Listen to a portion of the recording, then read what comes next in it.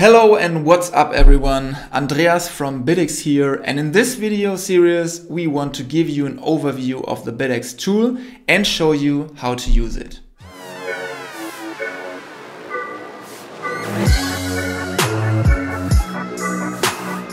We have made numerous videos that guide you step by step through the tool.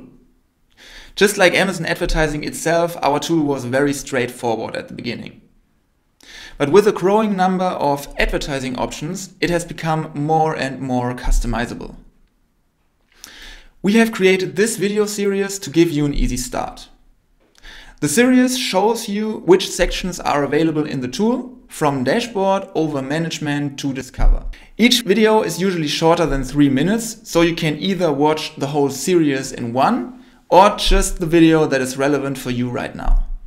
Among other things, we will show you how to create ads in BidX using the one-click setup, how to make sure that the campaign structure for keyword management has been correctly identified, and the specific options that are available for automation and individual rules.